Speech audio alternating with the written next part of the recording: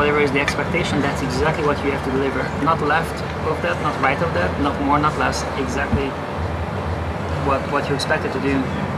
With the creativity, it's a little bit limited, so you can be creative and, you know, do film scores and all that, and I used to do that, and that's all cool.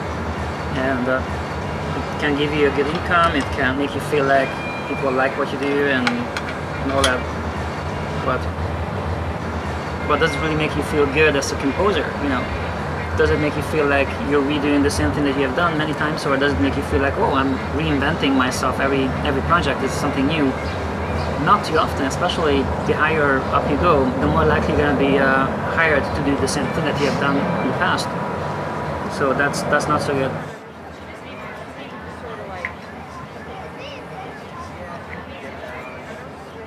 In my case, I love composition, and I love to write for movies, but it's not so cool when you're told exactly what to write, and that's just the nature of applied arts. You know, it's film scoring, and you have to apply it to the movie, and that's what makes it good. So that's it's a real different route from the type of composition when you do whatever you really want to do.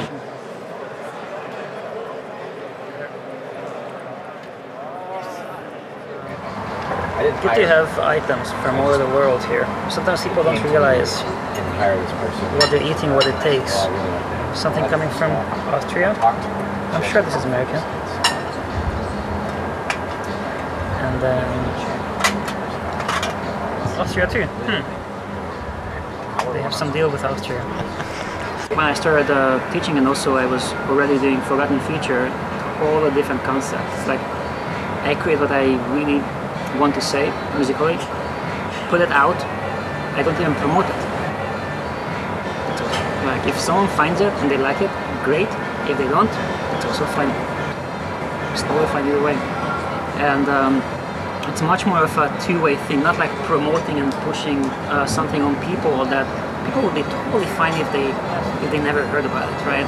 But they push it on you, and then you feel like, oh yeah, I really like it, I want to spend money on it. Why I'm not doing that? Put it out. If you like it, you take it. If you don't, then you don't take it.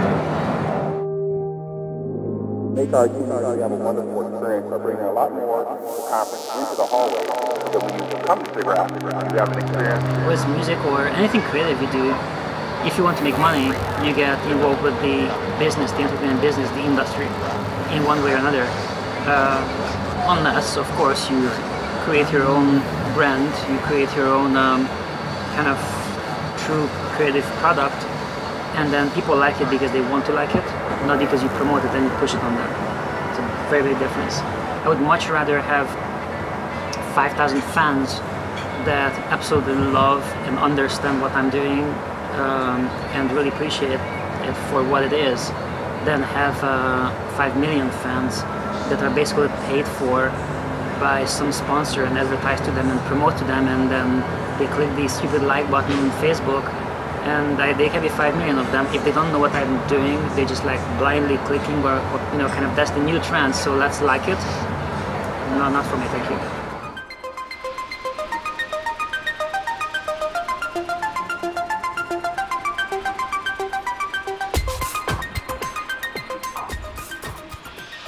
What time did you wake up at?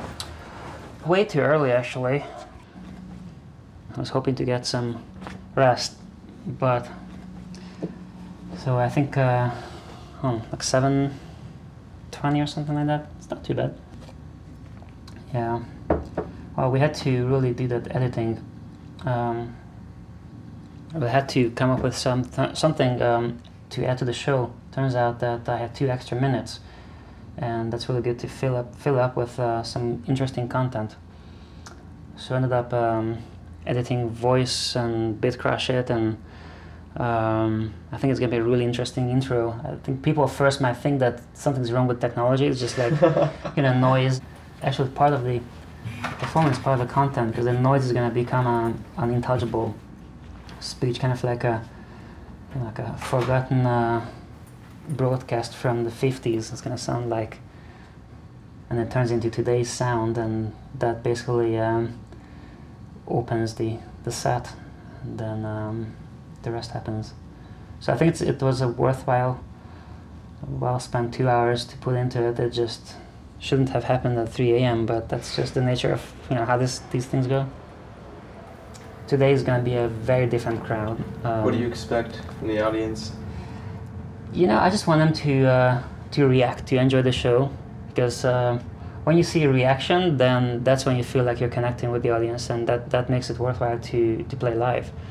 Otherwise, they can just, you know, download the music and listen on their own. But that's a kind of like a one-way thing, because you don't see their reaction, at least not immediately. It's not real time. But to connect with an audience, that's the most important. So, you know, as long as they enjoy it, I'm good. What type of energy do you plan on bringing? What feel are you trying to? Yeah, it's a good question. So, yeah, the first track is well, I will start with an intro. So the intro is going to be an ambient intro, and that's really the fun part of establishing the mood first. And I think people can take it in two ways. They can either think, well, it's something boring, I should probably walk out and take a bathroom break or something, or they can feel like, wow, something big is building here, but we have to wait for it, and we'll have these beat crust sounds over it, because that kind of works with the theme of the conference, which is this low bit kind of 80s. Cartoon. Yeah, it's like a really low resolution computer graphics, and so the audio should do the same for the theme, and that's the kind of the start, and that's the feel. But then it goes into the last track from the W1 album, a remix version. I haven't done any other mix than the album mix for that, and so this is the first for that. First time I'm playing that. Has some additional parts and playing over it live with some acid lines, and that's going to be really cool. And so that's kind of like a mid energy, somewhat happy-ish track. And then after transition, the second track is the Siggraph themes remix version. So the theme for Siggraph I wrote actually only a couple weeks ago. Just crazy. And then which is going to be playing at the conference, but then for the performance, the remix version is going to be something entirely different, with more energy, big electronic stuff, breaks and orchestral elements, and of course live performance over it. And so I want people to get up and move for that. That's a really high energy track. It has some huge sound, big, you know, sub hits and whatnot. So hopefully everyone's gonna enjoy that. So what's your strategy for adapting certain tracks to themed pieces such as this one? Like, how do you go about finding out what best fits this performance? Regardless whether it's a new theme or an existing theme that I'm working with, I kind of have to take that and merge it with the Forgotten Future's own kind of brand and old theme. So basically what Forgotten Future is all about and the philosophies behind it, that's one half. And then in this case the conference's own theme is the other half, and kind of have to mesh it together. And still trying to implement your own style into. Oh, absolutely. I mean, that's I wouldn't do it otherwise. You know, that's an important part.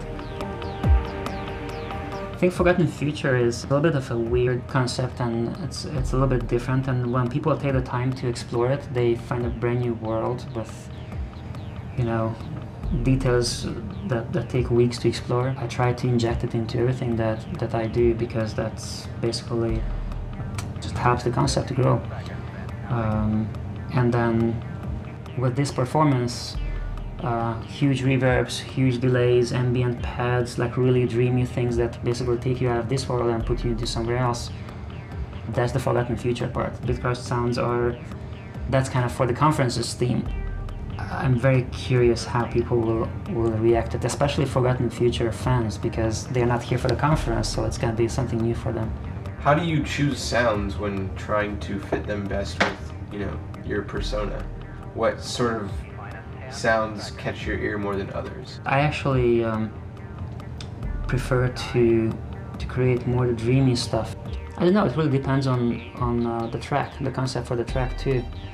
Try to come up with sounds that are warm, full, and make you feel somehow. You know, it's not just like a technical trick that, oh, that sounded cool. I mean, I have those, but those are small parts. Really, where the feel comes from is more these really carefully designed pads and things that emotionally connect with the audience, and even just one sound can make you feel, even just one note actually, without any chords, you know, any harmonies, it can make you feel like somehow connected to that sound. It connects with you on a deeper level. And I think you can do that actually with sound design and with textures. All the sounds that I use I design from ground up. There's nothing wrong with presets if they work, but you have less control. If you design a sound from scratch, you know exactly what it's doing and you can control it better. And yeah, so I think the whole point is, what I enjoy in it is making people feel in a way they never felt before, because that is powerful. If you feel like you go to a certain, you know, performance or you see a movie and it makes you feel in a way that you have experienced before, that's cool, that's entertaining, but then when you leave, it's gone. Or you remember it as, you know, like a generic feel, kind of like, yeah, it was really cool, it was really happy, or it was really sad. But a real experience is when the music and sounds can make you feel in a way that it's almost like you realize that you have felt something new, and that's an event. Like that can be an event for that year, or that maybe even in your life. That's the part I like. I don't have any agenda. I've had my days of scoring movies and releasing albums, very different ones before. I had access to a huge audience, but I'm not trying to tap into that or use that. You know, I don't think it would be honest. This is not about, you know, pushing a message out onto people. Even though some people, I've gotten this from a few people, that Forgotten Future feels like a religion or something because of the concept behind it. And then I always tell people that, you know what, it's a concept which you can share, you might not share. It's definitely not a religion for several reasons. One, I don't take anyone's money. Two, I haven't killed anyone for not joining my views. I'm not gonna knock on your door trying to convince you to buy my album. So it's definitely not a religion. But it is a message, and if it resonates with someone, great. If it doesn't, that's totally fine. They can just enjoy the music.